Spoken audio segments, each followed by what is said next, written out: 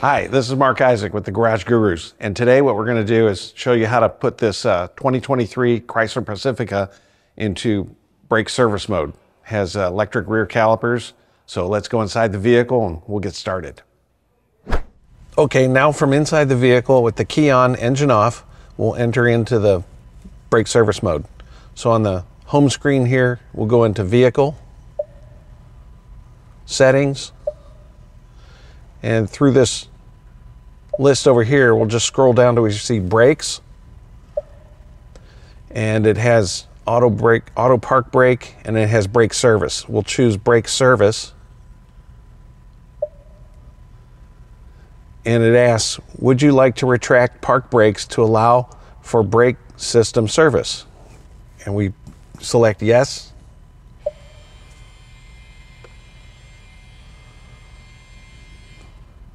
And what the system just did was backed off the electric motors on the parking brakes. So now we can push the pistons back to do our brake service.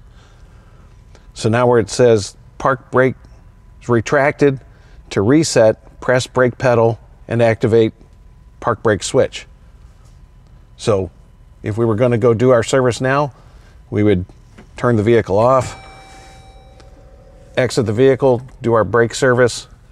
When it's time to come back and put the vehicle back into, take it out of service mode,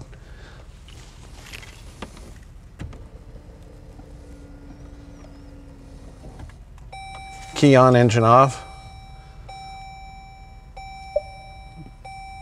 It says park brake, is retracted. To reset, press brake pedal. So my foot's on the brake.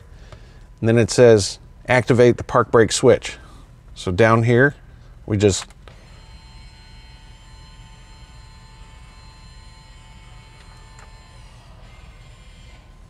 and you can hear the park brake basically apply the electric parking brakes to their full limit as it learns, the clamping force of the electric motors. So it says park brake reset, brake service exit complete, exit. And that's it.